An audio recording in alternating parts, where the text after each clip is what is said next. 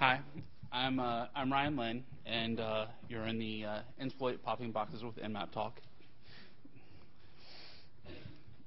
So today, first what we're going to do is we're going to do a quick introduction. I'm going to talk a little bit about what Nsploit is, talk a little bit about why it's in existence. We're going to go into Nmap and the Nmap scripting engine, talk a little bit about Metasploit, XML, RPC, and Meterpreter, sort of dissect the code a bit, and we're going to do that through demos and walkthroughs. So you're going to see a lot of the code for this today, and it's really simple. So hopefully people will find it interesting and be interested in continuing some development with that. Then we're going to do some questions. So first, I'm Ryan Lynn. I'm an information security engineer at SAS Institute.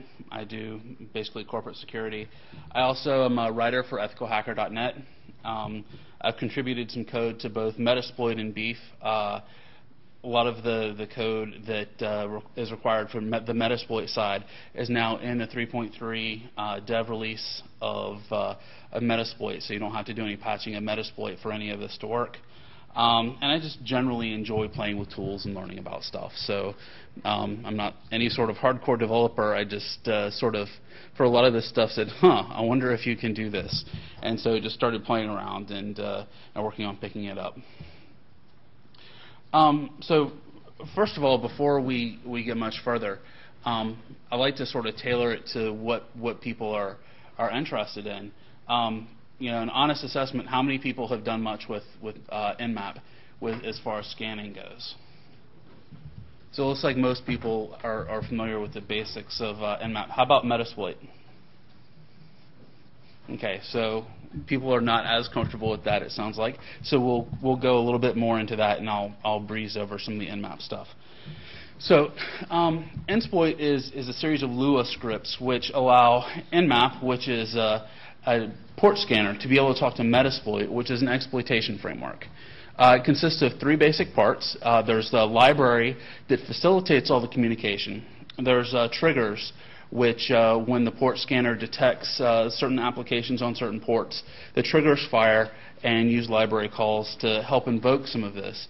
And then there's the config file, which helps direct what sort of options we're looking at for execution. And all of this uses Nmap's Nmap scripting engine to trigger the Metasploit modules based off of the detected conditions. So as Nmap is running through, each trigger has a set of conditions for it to fire before anything happens with Metasploit. So the Nmap scripting engine is critical to this. So why, I guess, is one of the questions that some people ask me, because there's some other features which are sort of similar within Metasploit to be able to launch Nmap scans to begin with. One was curiosity. Metasploit has an XML RPC interface, and I wanted to understand better how it worked. So I just started playing around with it, and then I thought, I wonder if I can make Nmap and Metasploit talk together. So this wasn't any sort of grand scheme or plan. I was just curious if I could do it, so I did it. The other thing is, once I started looking at tasks like, if you want to run Metasploit against a set of IP addresses, right now you have to build a script to be able to go through and with a command line execute each one. And as you do that, it actually takes a fair amount of time, and you've got to have both the command line Metasploit running and a listener running, and so it's kind of a pain a little bit.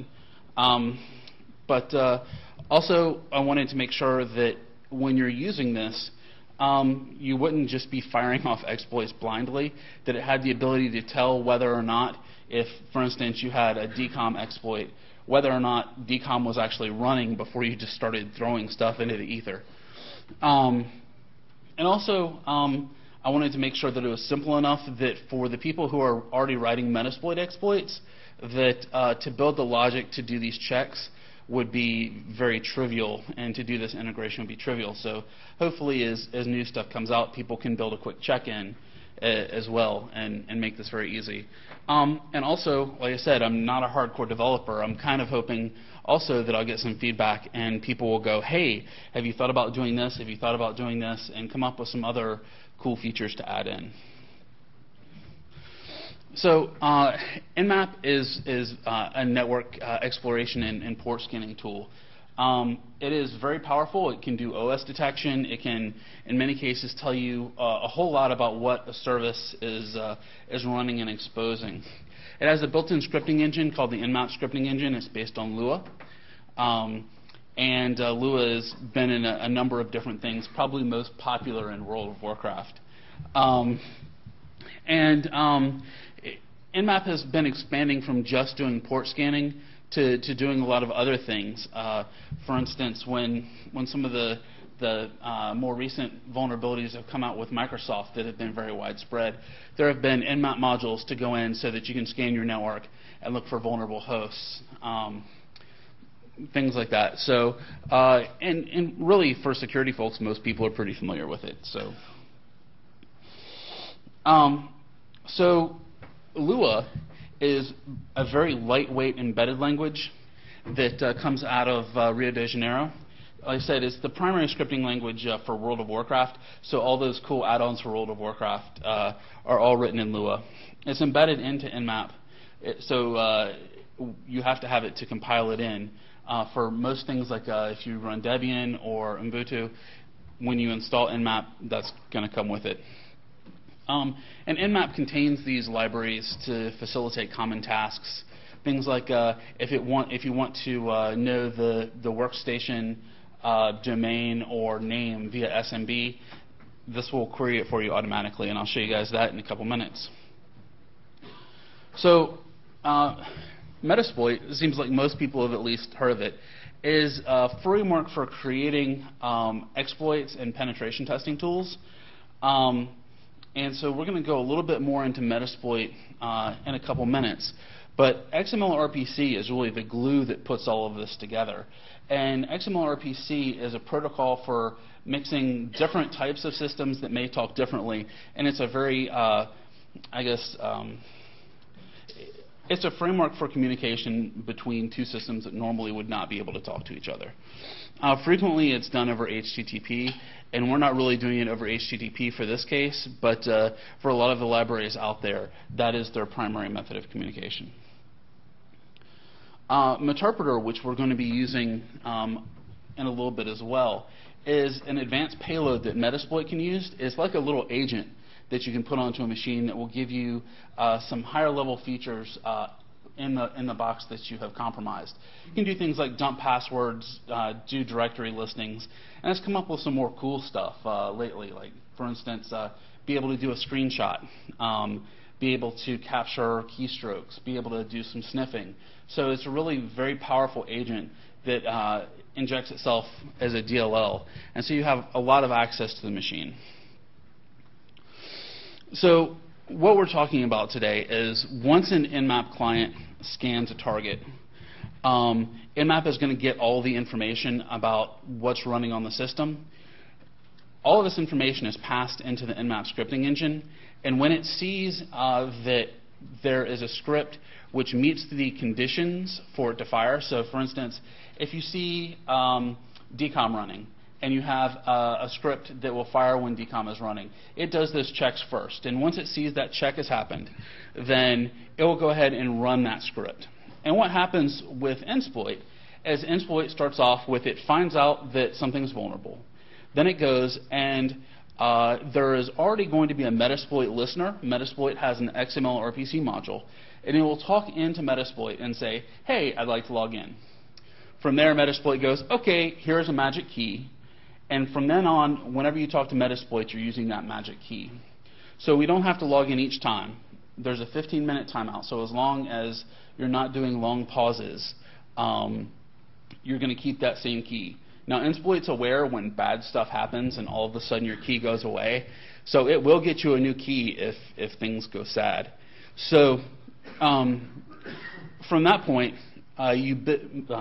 Nsploit builds all of the options that you have set as a combination of your config file and all of the different pieces in the scripting engine itself that you've written as part of your trigger, and it passes all that into Metasploit, and Metasploit will either say OK or that was not a valid request. If what you asked for was valid, Metasploit will come back with an OK, and then at that point it's all in Metasploit's hands. So Metasploit does not say, hey, we successfully compromised the box. There's some tricks to do that, but it's sort of complex.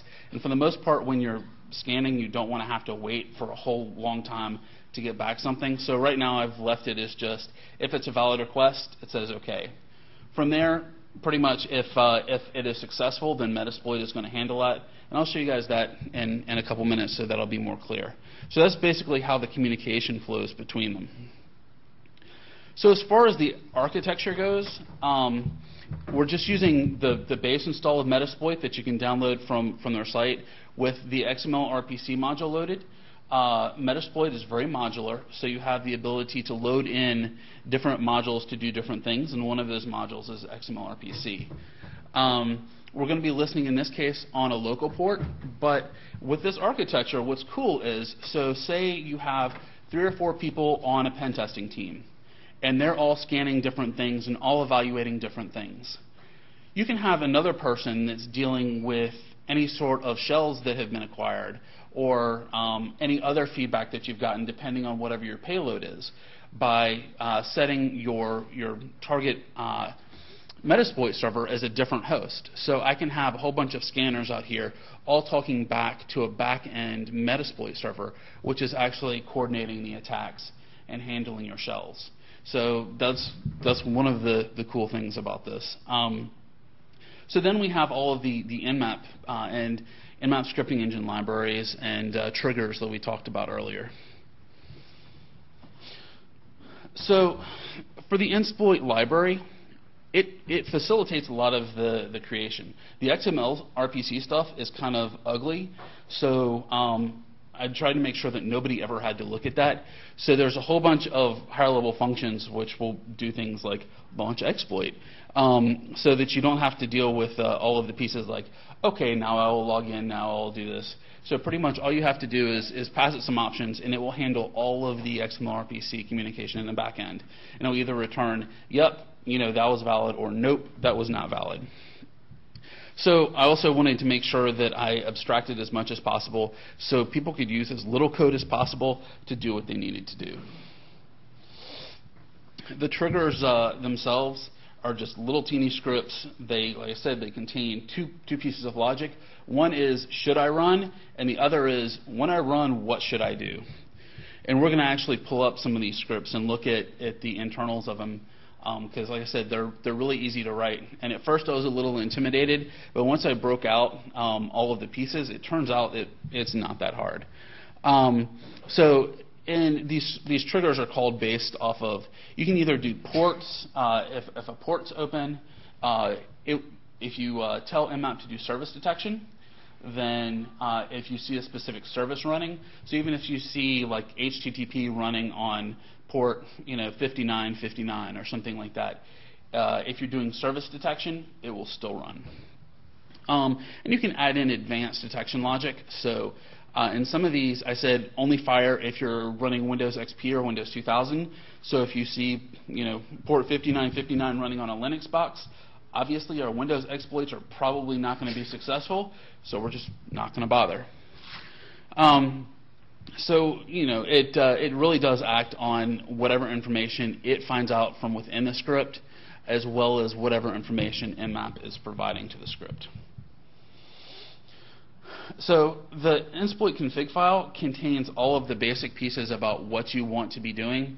Instead of doing it on a per trigger basis, that's where you include pieces of information like what module you want to run. So if you are specifically trying to get back shells versus trying to get back meterpreter shells versus just wanting to run a script on each one of these hosts. So say you want to profile, you're an internal systems person and you want to profile all of the boxes that have these vulnerabilities. You may have information on the box about who's the owner of the machine, what OS, what patch level. Is this thing actually set to be doing auto updates? Maybe some basic diagnostics about what happened that's wrong here. You can do that and put it all into an interpreter script and have that run automatically upon connection. And the config file is also in XML just to keep things standard. So it's not a hard format to put together. And so you put the same options that you would put into Metasploit in this file, and things just magically happen. So now I'm going to sort of walk through a lot of this stuff. The first thing I'm going to do is I'm going to do a quick demo of just what it is.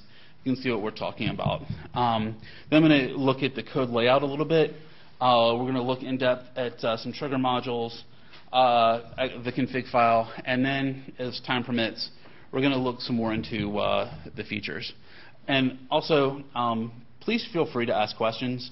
I've done this talk one other time, and there were some good questions that came out of that, so I've tried to incorporate them. But if people have questions, I really encourage everybody to speak up and ask.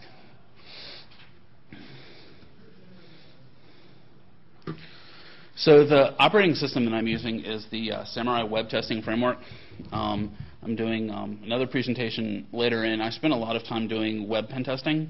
And so for the web stuff, the Samurai distribution is pretty good.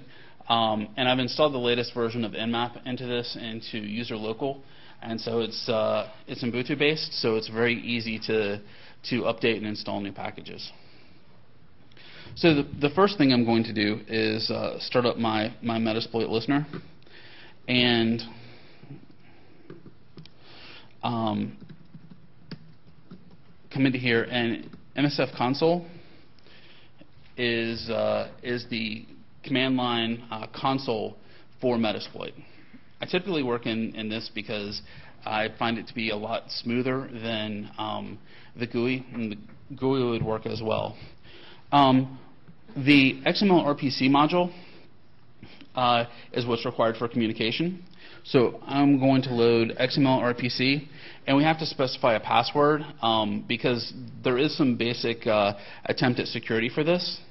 So we're going to specify our password as the Uber ABC123. So from here, we can look at our Nmap. You see we're running the version 5.0, which is downloadable off Nmap's website. And so I look at my IP address. It's 192.168.1.235. So I'm going to just double check. There's my username, password, port's right, and my IP address is right. So next I'm going to locate a specific script that I'd like to run. And I'm going to be running this against a Windows XP Service Pack 0 box. So I'm going to just use DCOM because it seems to work more frequently. And since I'm doing live demos, I would really like it to work today.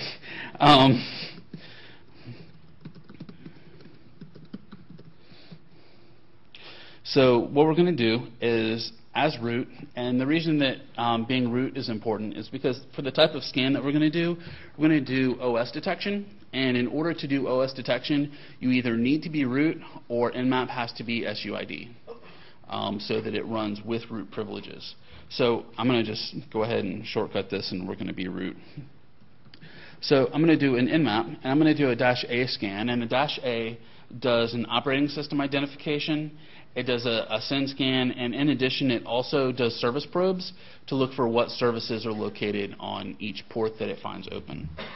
I'm also going to specify my script, and I'm going to say my script equals MS03 026 DCOM, and then I'm going to specify my IP address, which is 192.168.1.236, I think. So from here, I run the script. And it's going to take just a minute as it goes through the port scan. And again, because we're doing a little bit more in-depth scan, this does take just a second because we are looking for OS and we are looking for some additional information so that our triggers can be as specific as possible. So we'll wait for a second for this to finish. So from here we see a couple of different things. We see that NetBIOS was here. We see that the script that we run, the exploit was successfully sent. And again, I don't say that it was successful because all that all that Metasploit gives us as far as that communication is that, yep, that was received clearly. And here you can see some of the other scripts that ran. So the SMB OS Discovery has identified this as a Windows XP box.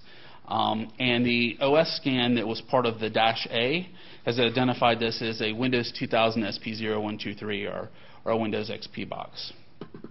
So coming over to Metasploit, we can see that we haven't typed anything in here, and we now have a session successfully open with Meterpreter. So this is open in the background, so we are not directly in this session yet. And so I'm going to go through a couple quick things to see, for instance, if you have a couple of different exploits that ran against a box, there's a couple ways to see how your shell succeeded. So we're going to do a sessions-l-v. And this is going to say, list all the sessions that I have open and give me the verbose information. And so what I see here is that I have a Meterpreter session open. This is my host. It's listening on port 4444. I have it connected to the .236 host that I exploited, and it was successful using the MS-03-026 DCOM. So, from here, we can do a sessions -I and do 1, and so we're now in the Meterpreter session from that Windows box that we just exploited. So we can get UID, and we can see that we're in as NT Authority System, which is really nice. And so from here, if you type in help, Meterpreter has a whole lot of options. How many people here have used Meterpreter before? Okay, so it seems like a couple people, or there's just a whole lot of shy people here, which is probably partially the case too. But Meterpreter has a great help system. It will list all of the commands and what they do. So if you're looking for something specific, all of the core commands are basically involve starting and stopping Meterpreter. All the STD API calls involve interacting with the operating system. So here we can do an ls, and we can view all of the files that are here. We can navigate around the file system.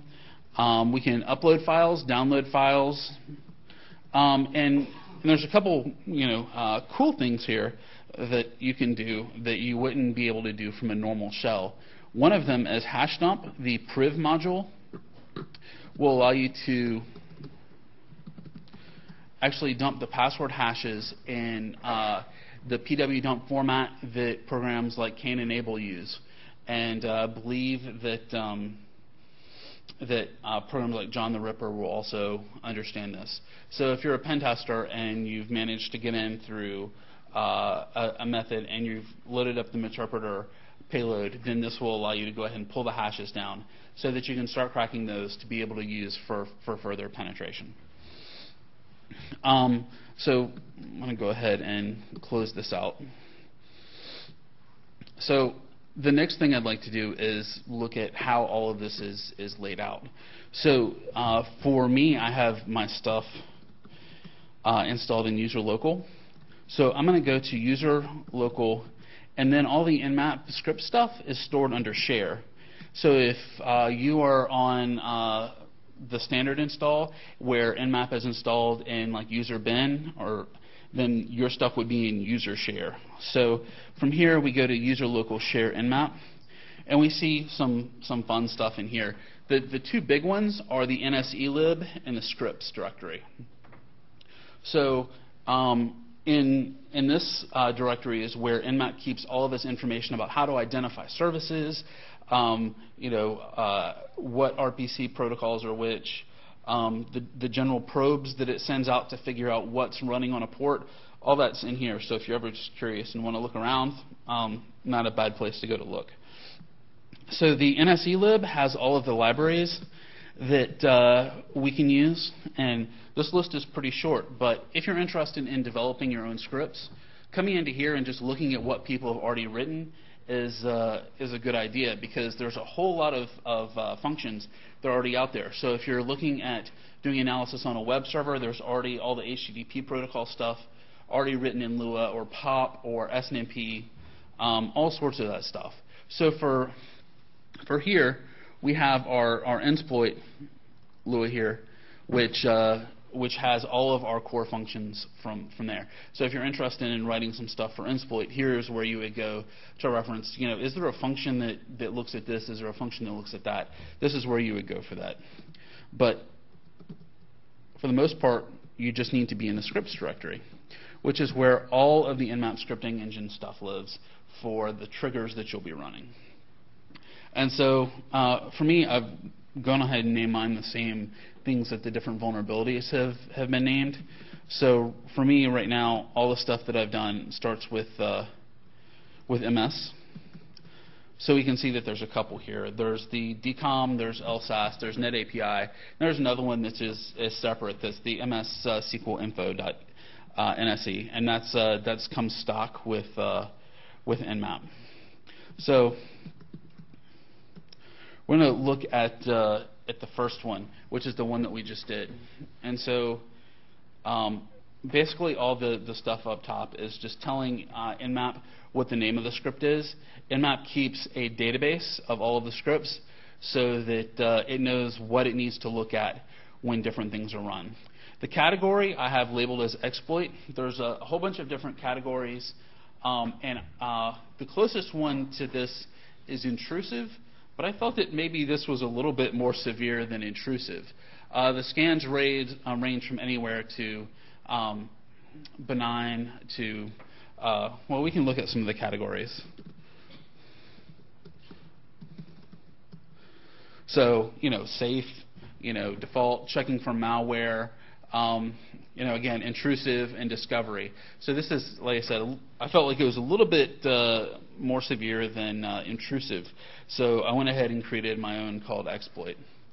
We're requiring two different libraries. We're requiring the Nsploit library and the standard Nmap scripting engine library, which will give us all of the pieces that we need to be able to talk to Nmap to find out what all information was just passed to us. So the first thing we need is we need a port rule. And the port rule says, when does this fire? When do I need to run this trigger? And for here, we're looking at two things. First thing we did is we set our NetBIOS port. And we said, OK, for port 139 on TCP, then that is going to be our NetBIOS port. And so we also want to make sure that it's open and not in some other stage. So for instance, if somebody has it firewalled off, then obviously we don't want to run. So we want to make sure that it's actually open. So Nmap has the get port state, which will, for our host and our port, give us back the state of NetBIOS. So we're just saying that if NetBIOS is running and it's open, and the service that it's on is NetBIOS SSN, then next we're going to check to find out what OS it's running. And so this is only going to work for Windows XP Service Pack 0 and 1. So there was no thing within Nmap to say, hey, is the OS one of these things? So I wrote my own called host match, which basically you can do a regular expression for whatever you need the host to be, and it will return true or false. So if this needs to run, then it returns true. Otherwise, it returns false. And from there, this gets really easy. So this is all of the stuff down here to actually do the exploit itself. So if the port rule is true, then it will come down and execute the action. And so for the action, we basically open up a new MSF init, which will go ahead and cause it to log in, get the key, and do all of the basic setup for this. It also reads in the config file and caches some stuff, and returns back the socket that it's talking to Nmap, to Metasploit over. And from there, we just say, exploit whatever the name of the exploit is. Our type of operating system is Windows, and the Windows is going to be what section it references in the config file, and then we're passing in the host IP. So if there's any other pieces, I'll show you guys another one of these that has some additional pieces that need to be set. This is all the pieces that have to be set for this to run. So it's very simple. If you needed something like a target or something along those lines, you could set that in here as well based off the OS.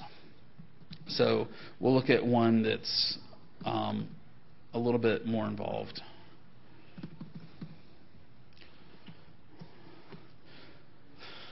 So for here we have 2 host matches, but it's still pretty simple. And one of the things we had to set here is we needed to make sure that the target was set to 0 in order to be able to do an auto detect. So anything in the ops is it's an array of different values that you need to pass into Metasploit. So I'll show you guys how you would look at this by hand in Metasploit in just a second, so you can see where these options come from for people who aren't as familiar with Metasploit. So for the MS-03 we just looked at, within Metasploit, you would use exploit Windows DCRPC MS-03 026 DCOM. And so if you look at the DCOM, that is the exact thing that we have here. So the payload that we used was the Windows Interpreter reverse TCP. And so we have now set our payload to that. And when we look at our options, these are the different options that we have set. So anything that has a required is something that we're going to have to set if we want it to be overridden. So for our host, which is the host that we're attacking, Nsploit is going to take care of writing that for you. But for lhost, you're going to have to set that in your config file. So let's look at the config file real quick. The config file is kept in your home directory under .nsploit. And so for this, the basic item is currently named MSF Bridge, and I'm probably going to change that in the future because it's the bridge between the Metasploit framework and Nmap. We have the basic stuff, our username, password, and port. And then here, if you look, we have our payload, which is the same payload that we picked before in Metasploit, and our lhost. So those are the only pieces that we have to have set for this to work. And so at that point, in Metasploit, we would just run an exploit, and in Nsploit, it takes care of that step for you. So if you're looking at something that is more complex, like you want to look at a number of different hosts, I'm going to do a video of that since I didn't want to carry around a lot of different laptops today. We'll look at the multi-host version. So again, we're just loading up Metasploit and loading up our XML RPC module again. And from here, we're going to go into Nmap, and we're going to set up our scan. So what we've done here is, instead of doing a -A, because I don't really care for the most part what is running on each of the individual things that we're looking at, I'm trying to make this a little bit quicker. We're going to just do an operating system scan. We're going to do a SYN scan. -O is operating system identification. -SS is a SYN scan. We're going to run all the scripts which have a class of exploit, and so like I said, we're just looking at all of those for category equals exploit that we did before. And I've listed a couple of my IP addresses. So what it's doing now is there's not going to be a lot of feedback at this point. If you want feedback, later versions of Nmap, basically if you hit the space bar, it'll tell you what it's up to. So it'll tell you whether or not it is currently port scanning. It'll tell you whether or not it's in script scan. And it will give you a rough estimate of how much time that you have left. Sometimes it's rough, and sometimes it's very rough for the time that it has left. You at least have an idea of whether you're talking about hours or minutes. But if you're like going 3, 2, 1, you're going to be really disappointed.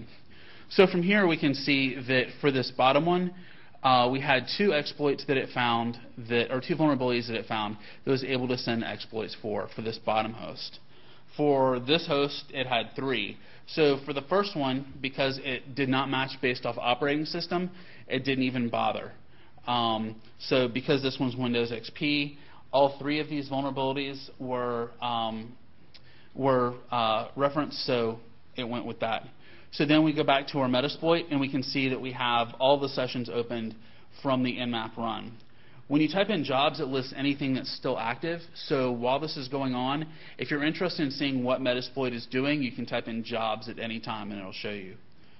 Looking at the sessions-lv, we can see here for the different hosts that for the .109, which is the one that had 3 vulnerabilities, we have the 3 shells showing what each one was successful with. And for the 115, which only had 2, we can see both of those and what they were vulnerable to. So you'll be able to actually look and see, as these shells pop up, what you were definitely vulnerable to. So this isn't just a scanner will tell you, yes, it looks like this is vulnerable, but this will give you for sure these are actionable items.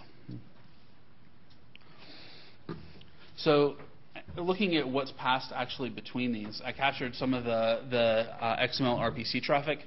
So you can see that what you see in Metasploit is actually what is being passed by Nsploit.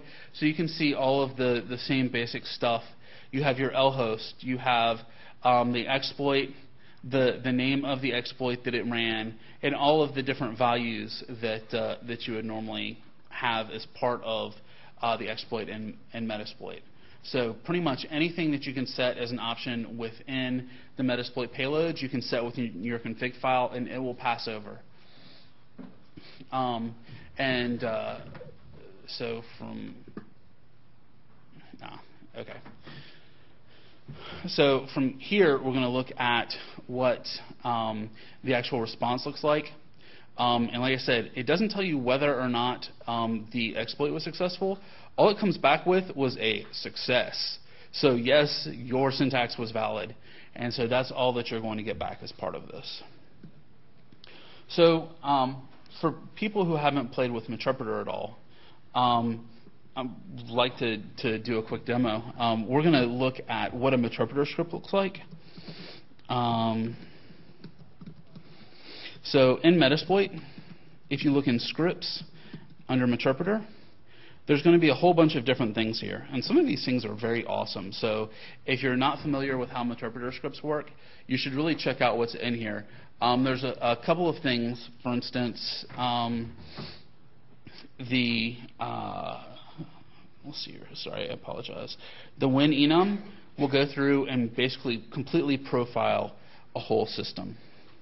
So what we're going to look at is we are going to look at the screenshot module that I wrote. So this is in no way any sort of exploit Meterpreter skills, but one of the things that we want to do first is we're going to just print out that the script is running so that we have some feedback.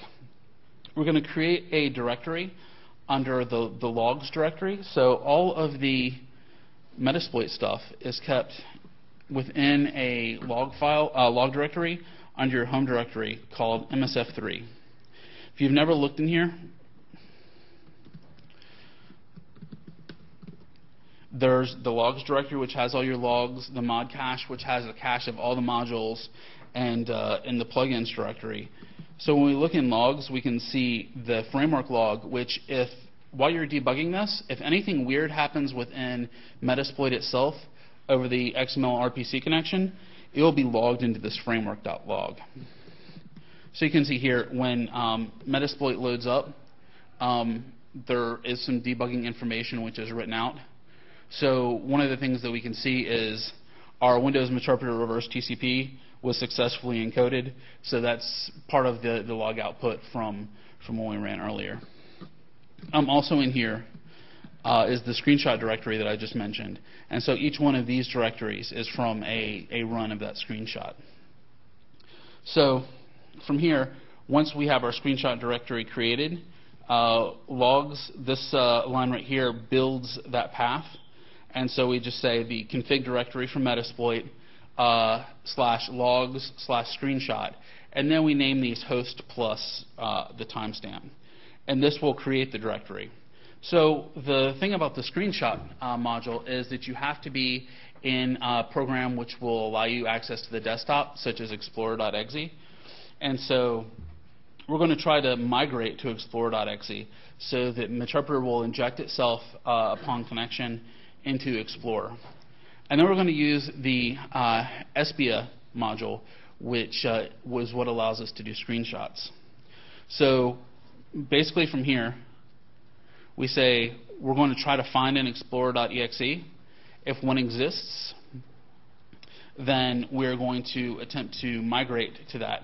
And so migrating to the new process is just a matter of doing that function right there. And all of this is documented in a lot of the other scripts. So a lot of this I just pulled out of others.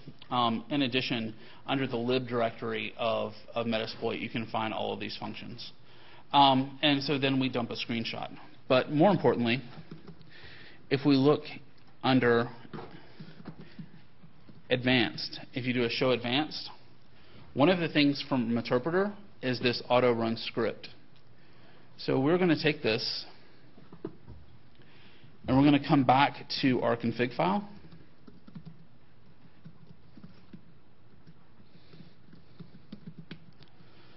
And so we're going to come back here and we're going to set up our auto run script.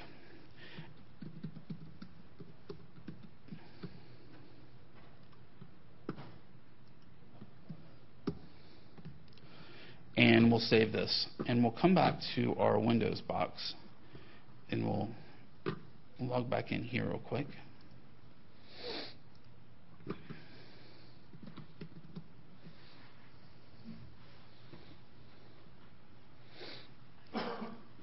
And so from here we'll put up something that will be interesting enough for us to take a screenshot of.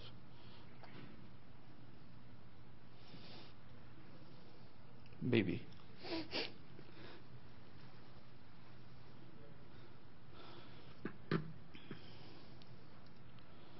So we'll just open up Notepad or something like that and do, yay, it worked. So we'll go back to here, and when we go back to the original Nmap job that we ran,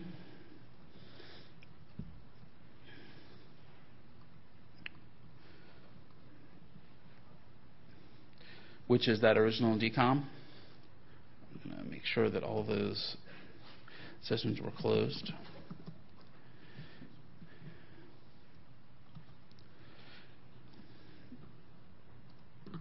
And so we're going to run this again. And so from here, you're going to see something a little bit different. You're not actually going to get a lot of feedback that the script ran. It is going to, once Nsploit has taken it and handed it off to Metasploit, you'll still get the feedback that everything was done successfully, but it'll take a little bit longer for your shell to come back up in Metasploit. So we can see here that the exploit was successfully sent. We already have our session open here, but we should be able to look in our screenshots directory.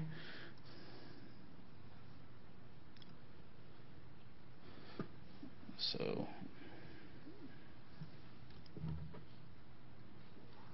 sorry, one second. So under our MSF3, should be able to look under our logs and our screenshots. And well, that apparently didn't work correctly. But so anyway, you'll see, oh, yay, it worked. My dates are just off. So you'll be able to see the screenshot was taken automatically. So if you want to do certain things as you log into each box as you're doing this for, say, a pen test or something else, all of that will happen. So I think that is the bulk of what I wanted to show you guys. Let's go back to the slides real quick.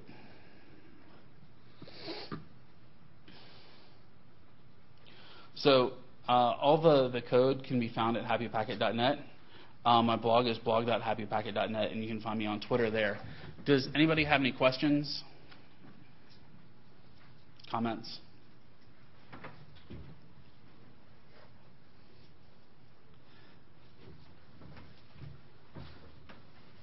Let's see how far off I am on time.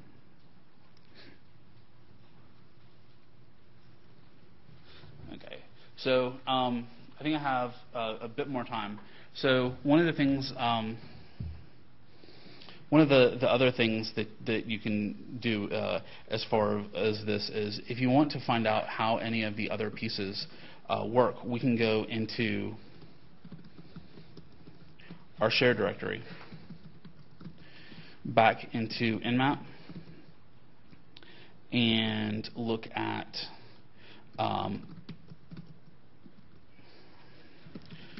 our Nsploit stuff. So if you're looking at building your own scripts and you want to profile the functions, just grepping function will give you a good idea of what you need.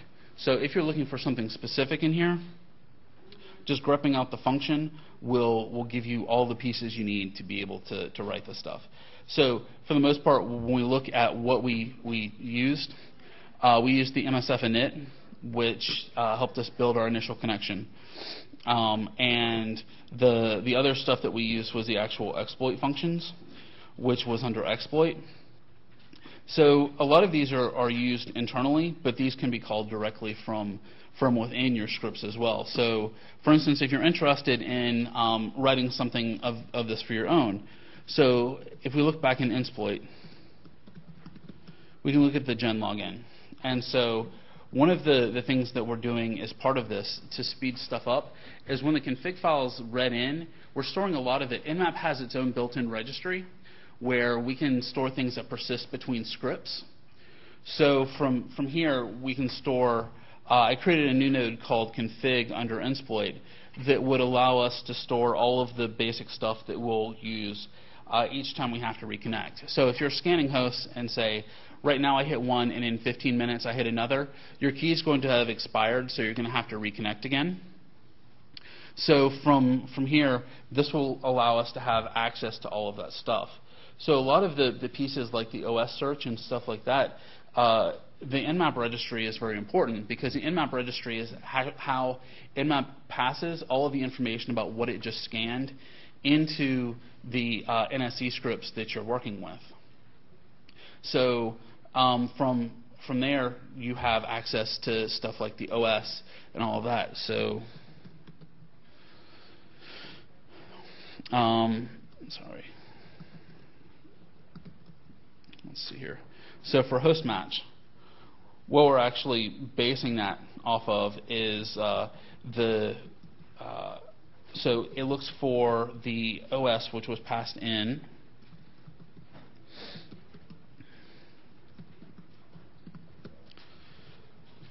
through, let's see here, through here, which the host.os, this is actually part of the registry. The host option is one of the things that's passed to this function, and all that host information is kept in the Nmap registry so that you can access it. And on the Nmap's website, there is a reference for all of the different pieces of information that's kept in the registry. Part of that information is only set based off certain types of scans. So for instance, if you are not doing an operating system scan or a -O or a -A, the operating system information won't be sent. So I sort of played it safe with these and said, so if we don't know what type of operating system we're using, then sending it trash is probably not a good idea. So most of these won't fire unless you've at least done a -O in order to do operating system detection. But looking back at our actual library,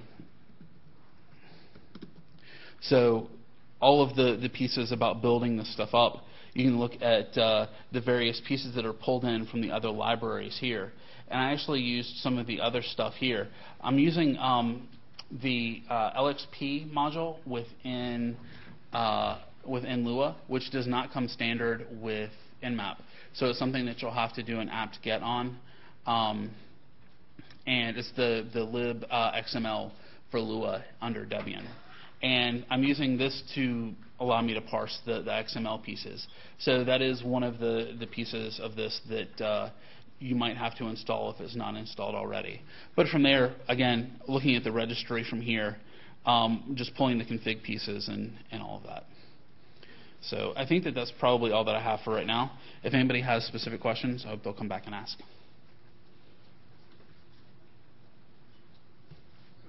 What was the last part you have again? The part about libxml? Yeah. So there is no XML parser within Nmap. So what I ended up having to do was I didn't want to write one in Lua. Learning Lua was an interesting experience. It didn't behave exactly like a lot of the other programming languages that I was used to. So I ended up using, there was a libxml for Lua that you can get through Debian. And so I'm actually using that as part of this. And there's basically the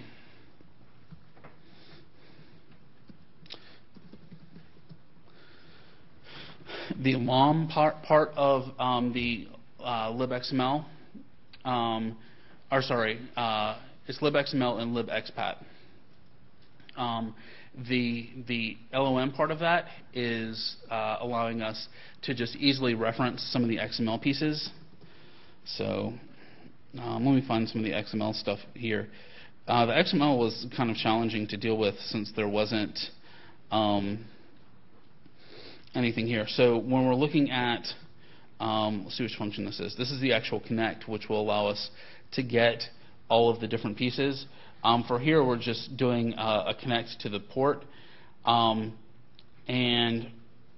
as part of this, once we send our stuff, the lxp lom.parse will give us back our XML and a data structure.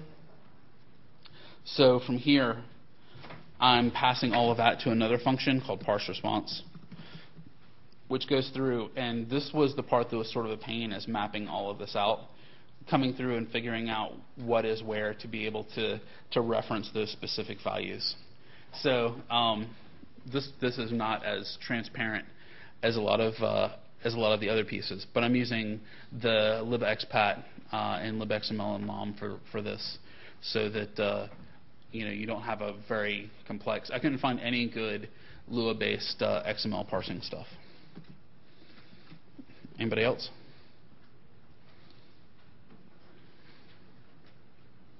Cool. Well, thank you very much.